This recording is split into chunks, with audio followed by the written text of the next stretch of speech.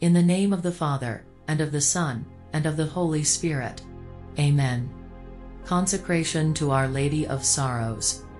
Holy Mary, Mother of God and Queen of Martyrs, I do this day choose you as my model, protectress, and advocate. Receive me as your special servant, as a partaker in your sufferings. Give me strength always to remain close to Jesus your Son who died on the cross for me. Accept every good work that I may perform and offer it to your Son for me. Dear Mother, stand by me in all my actions, that they may be directed to the glory of God. I want to become your true and loyal son or daughter. Come on my last day and assist me in my last agony, that from this painful exile I may go to heaven, there to be made partaker of your glory.